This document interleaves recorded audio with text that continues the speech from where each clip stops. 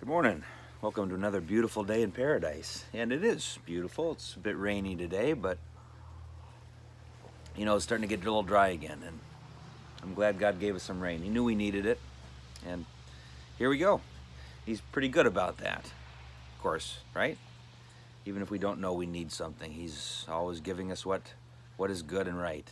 And that's one of the securities that we have as His children. And it's another thing we're going to look at today. We're going to also look at Micah again. Minister Dan gave us a beautiful passage yesterday from Micah 7, talking about how God would throw our iniquities into the depths of the sea, never to be seen again. Beautiful picture of our forgiveness. And today we're going to look at another picture. God paints all sorts of different pictures about what He can do for us, what He does. And this next one is from Micah chapter 5, which talks, of course, also about His eternal protection, His forgiveness, but the protection that He gives us now. And this might sound familiar to you because I'm sure you've heard this one before. Verse 2 of chapter 5.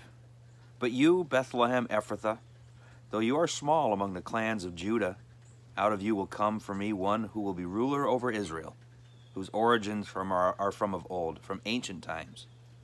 Verse 4.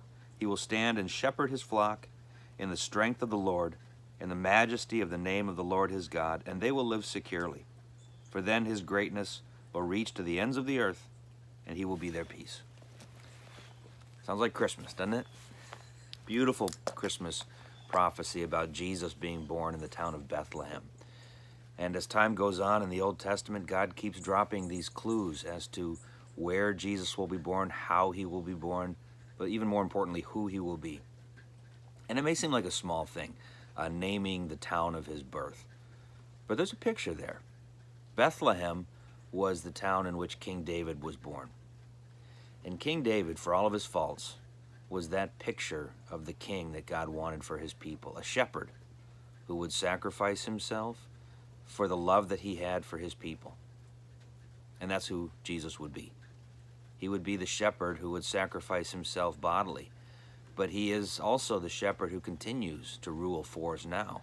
Not just for eternity, arguably the most important part, but for today and for tomorrow. And we will live securely. Does it always feel like that? No. But whether we realize it or not, God is guiding the moments of our lives for our good, for our safety, as a shepherd does. And we take comfort in that. The one born in Bethlehem has long since died and risen again, but is on His throne and will never leave.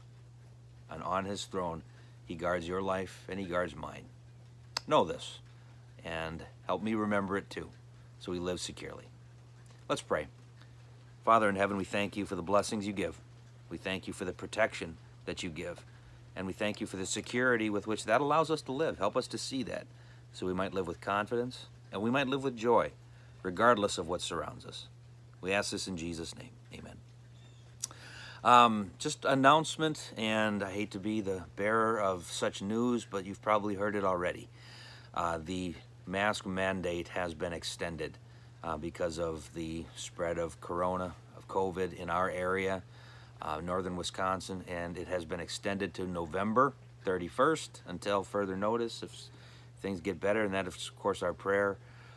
So, we were hoping that come the end of September, we would no longer have to wear masks in church, but yeah, that is still the law, and we will obey the law. Just wanted to keep you on updated, but Christ is still on His throne. We are His children. Life is good. God bless your day.